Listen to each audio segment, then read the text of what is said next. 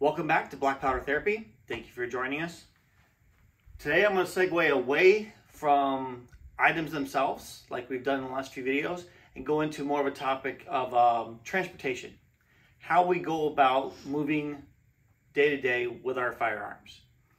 Every state's unique, so bear in mind with what I'm going to say. Look at your local state's laws and make sure you're following them, because I'm going to go through my experiences and how I've had to do it and how I currently do it, not necessarily what all 50 states do. For the sake of argument, we're going to go from the very beginning when you buy a firearm all the way through your day-to-day carry. So, primary method of carrying until you buy stuff for yourself is the hard case. If you buy a brand new firearm, it comes with an OEM, original equipment manufacturer, hard case. Most of them will even come with a lock in them. My locks are not in my cases because they're in a drawer. But your pistol profile, your magazines, your grips, they're all inside the case. This case is legal for transporting between states. TSA, it's got a little lock hole in it, so you can put a padlock on it. Smith & Wesson, Glock, Sig Sauer, they're all very, very, very similar in how they make their hard cases. A lot of places require you to case your firearm when it leaves your house. Happen to live in Arizona, that's not the rule out here. But like I said, some do. Pay attention to your local rules, follow them. Rifles, hard cases are a big deal. Some people will use the soft case. Zips on, drops it in. I taught my kids early. My son uses a hard case for his 22 Marlin fits right inside of it. He can put his ammo in there, his magazines, fits nicely. Make sure you have enough clips on it where you can safely transport it. This is a Pro Max. Rifle fits right inside. It's got plenty of room for extra equipment. An example of the transportation lock, his is actually in his case. One thing that is not in here anymore, because we are not in an education setting like 4-H, he no longer has a clear barrel indicator, CBI, inside of his case. If you are teaching your children how to transport firearms, clear barrel indicator, CBI, is very important. Make sure it's long enough to go from the bolt all the way out the barrel. We just use weed eater line.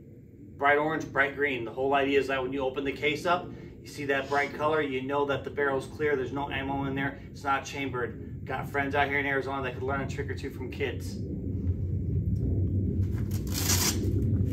The next thing we'll talk about is range bags, go bags. The term you use is up to you.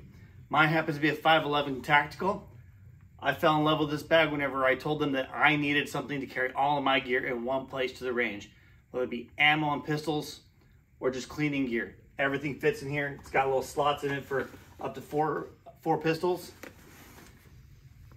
And while you're looking in there, we'll notice these pistols are already holstered. It's because that's how I keep mine. Holster's the other way that you transport a pistol properly. This is an outside the waistband holster. Has a paddle clip on it. That paddle goes either inside your jeans or between your belt and your jeans. It's there to secure your pistol so that you have to pull on the grip to take it out. That's a hard plastic holster. There's old-fashioned folks, I happen to be one, that like the leather holster. Same idea. This straps into your belt, doesn't get to go anywhere. Pistol's safe, it has an extra magazine. And for those of you who carry a compact or a subcompact, we have the inside the waistband. This one happens to be neoprene. Sweat resistant, just fits right into your waistband, locks over your belt. Nothing special about them. Now, one thing I will say is, you notice mine are in the holster. Mine also have the magazine already preloaded. That's not legal everywhere. It is legal here. I love that feature. It's a matter of timing. You want to be able to get at it and go. It is not chambered. There's no bullet in my chamber. That is a safety issue whenever I'm storing a pistol in my home. If it is in my car, in my office, anywhere other than where someone else can reach it, it's chambered. The moment I take it out of that and I put it in an open space, it is not a chambered pistol. I will take the extra 2 seconds to rack my pistol and have it prepared for defense.